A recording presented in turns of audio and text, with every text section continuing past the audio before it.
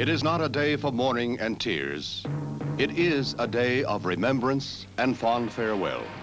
Final tribute to the man who led the free world from the threatening doom of slavery to a glorious victory. From the Hall of Kings at Westminster, the simple casket is drawn by 142 sailors to St. Paul's. It is the medieval pageant that is traditionally reserved for royalty, but conferred by a grateful nation on the man to whom it owes its very existence. Services are held at St. Paul's. It was the dome of this cathedral that stood like a towering symbol of hope during the London Holocaust of World War II.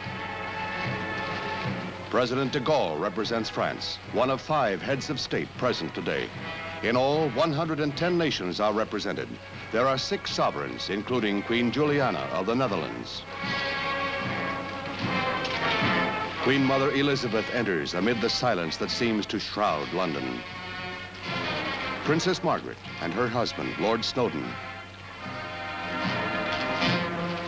Then the Queen is awaited, and she shatters precedent twice.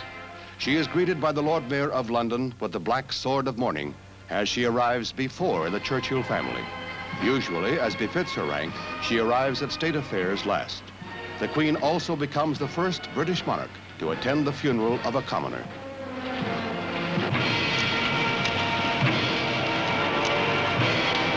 The gun carriage that was first used at Queen Victoria's funeral approaches the church. It will be carried in by 8 Grenadier Guards, as Sir Winston's immediate family follows slowly behind.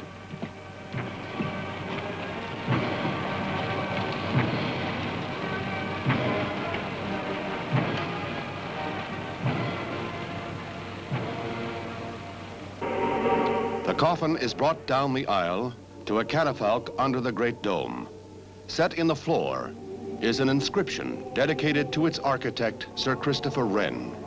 It might well apply today. If you seek his monument, look around.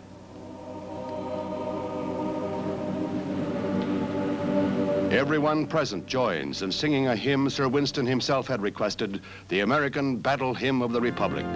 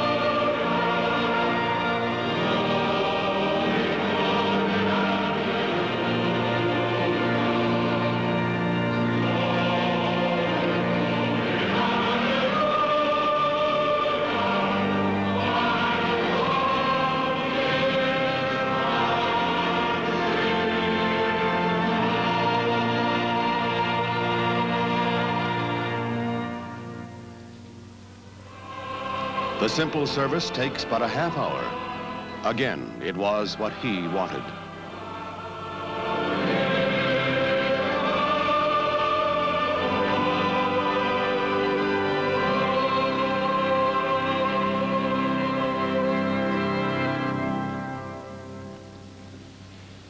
From here, Sir Winston is to be taken to the pier at the Tower of London for a trip up the Thames to Waterloo Station.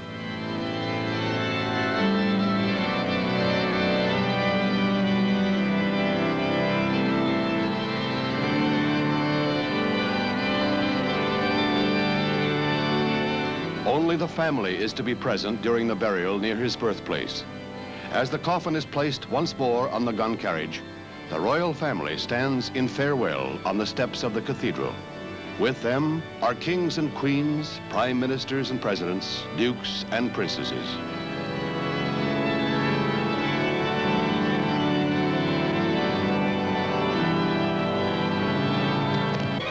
As the launch moves up the river, there comes a last salute from the Tower of London.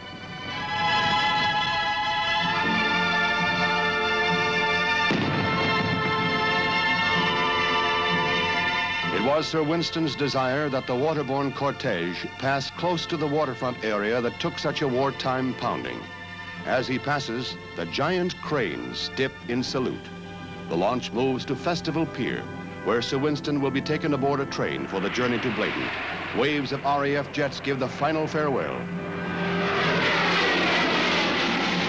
So, Winston Churchill returns home to rest beside his father and his American mother. The legend he created will live on, not only in our time, but in the far horizons of the future. The mists of history will never dim the shining image of Winston Churchill.